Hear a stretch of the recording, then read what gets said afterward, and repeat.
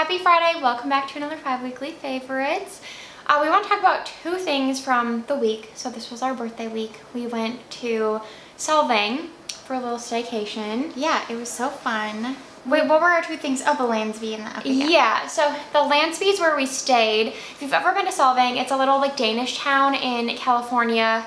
It's only about 2 hours north of LA, which is so crazy. We were saying like we go to San Diego all the time because we have like friends and family there, and it's about the same distance mile-wise, but like San Diego is similar to LA. But when you go there, like once you go north, I feel like it just gets so different in like how it looks, and it just reminds you how like beautiful California is and how like vast and unique all the different areas are. So it's so crazy. Specifically, it's about 30 miles I think east from Santa Barbara. So to get to Santa Barbara is like really easy for us. We just take the 101, quick zip up north, and then you take like the 154 going east, so it's a little bit windier. But anyway, it was raining on Monday when we left, and so it was the drive was a little dicey, but it was worth it when we got there. We stayed at the Landsby. It's really the only like hotel. I think there's maybe some like inns yeah, in Solvang, but it's there was a hotel. Wasn't there a hotel connected to the place we had lunch? Oh, you're right. So, but there's maybe a few others, but the Landsby is like the nicest, most like updated one, and it's so cute there, and we love it. Our room was, so they were doing construction in the lobby,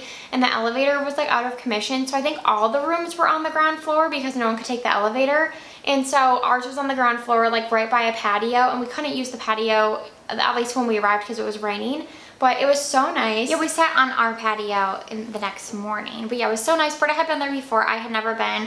And I thought Solvang was going to be a little more like mix of modern and old, but it really is like old-timey Danish town. Like super authentic. It seems like, we have never been to Copenhagen, but like Copenhagen Danish feel.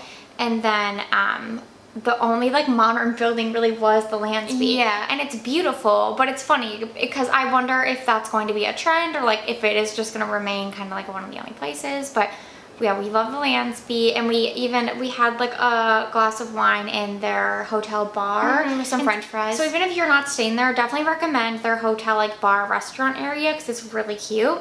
And then our other favorite, or what weekly favorite, we had something like, we're only there for like a day and a half, but well, really like 24 hours, huh? Yeah, we left kind of later than we expected on Monday because of the rain. Because of the rain, and it took a little bit longer to get there because of the rain. But we tried to fit as much in as possible, and then we came back Tuesday afternoon. Yeah. So our other favorite thing was on Monday. Also, we decided, Britta had bought like a deal on Travelzoo. Yeah. Which we recommend doing this deal because apparently it was like way better of a deal than even the 2-for-1. Yeah, it was even cheaper than the 2-for-1 that they offer like through the Landsby. Yeah, so it was a wine tasting at Brick Barn Winery. We think our friend Dustin had recommended He did. this. Yeah. Britta wrote it down from someone. Yeah. And we think it was Dustin.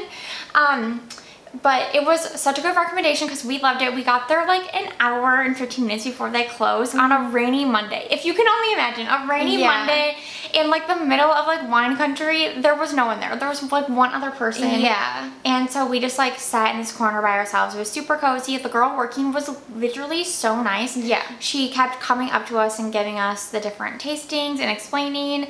And then we decided to buy a bottle because we never do this. We like never spend money. Yeah. But I was like, Britta, why don't we buy the Pinot? We love the Pinot Noir. It really tasted like strawberries and cinnamon, but in like a non-sweet way. Yeah. We were really impressed. And then like we can open it and drink it when something like really good this year happens, because we always say we love that our birthday is in January because it sets up the rest of the year. And I actually saw Kristen Cavallari say this recently too. She's a Capricorn, so her birthday is even earlier in January, but that she had always like associated like her year with the year, and we always do that too. Yeah. So I thought it was like perfect set to the year, like, oh, let's buy this now on our birthday, and then like we hope some like big exciting things will happen this year, and we'll be like, oh, let's open that bottle of wine. So yeah, maybe starting a tradition there. That place was awesome too. Highly recommend. Yeah, we're also going to do like, we took some video for a little reel, so we'll put that together and try to like tag as many moving the table. It is too close to Terry's head. Tag as many places as we can like in the caption, so you guys know like the spots we recommend. We also are on the Out of Office app. That's how we keep track of like all of our trips, so I could make that trip public, I believe. I don't know how the app works. Yeah, I know. I have to look more into it, but Yeah. It's kind of hard to use, like from a social standpoint. Okay, and then my beauty favorite this week was the Essence Curl Fixing Lash Base. I saw this arrive on Ulta. It was only $5 and I had to order sunscreen. And so I was like, oh, I'll get this to like get free shipping because I was intrigued. It basically said that it was a product that you curl your lashes with like a curler and then put this on and it like affixes your lashes curled. So it's kind of how I thought of it, was kind of like a lash primer, but I feel like a lash primer is mainly to help with like flaking, and this helps hold the curl. And especially I've been using like the YSL Lash Clash mascara, and if you tried that, it's super thick and dry and heavy, and I feel like it just weighs down my lashes. So I've been using this and I love the wand. It's hopefully you can see this. It's super small. It's nylon bristles. It's curved. And honestly, this kind of reminds me of like an eyelash glue, but for your lashes. It doesn't feel sticky like a glue per se, like a little sticky, I guess, but it just like cements them in place. And I try not to go like to that very base because my eyes get irritated easily, but I just put on like a light layer of this before mascara, and it's worked so well at curling, keeping a curl in my lashes. I do think it's super hard to remove because Carly told me that new e.l.f. mascara was a chewing mascara and I had issues removing it, and I think it's because I've been wearing this under it. So it is like a glue essentially, so just keep that in mind if that's not something you're into. Like, it's not easy to get off, but if you have straight lashes that tend to curl down, this will definitely help keep them curled. I've really been loving it. Okay, Britta told me to get this. It's the Nature Lab 2-in-1 Scalp Scrub and Clarifying Shampoo because, did we get this in PR or something? Yeah. We got it in PR a while ago. Britta used the whole thing. She is better about trying new hair stuff. But my scalp has been like so itchy and dry, and I just needed a scalp scrub. And then when I went to go research, this one seemed to get the best reviews in like the drugstore kind of category. I know people really love the Goop one, but that one is like $50.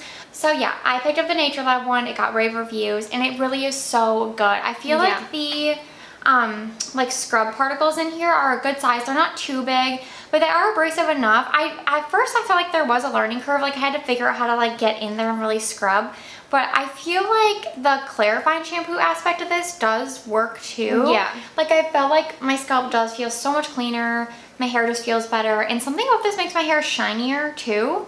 I've just been really impressed, and it smells good, but it's a low scent level in my opinion, which is what I like. Like, I don't like fragrance things, and I feel like this product is so good and more people should talk about it. But like I said, when I was researching, it by far had the best reviews out of any scalp scrub I saw. Yeah, it's amazing. I just went through it really quick. Okay, then last up is Dr. Death Season 2. I was trying to see what the main actors, okay, this isn't the right one, name is Edgar Ramirez. So he plays Paolo Macchiarini, and then Mandy Moore plays Benita Alexander, and then some other honorable mentions in this cast are Ashley, how do you say her last name? Maddox.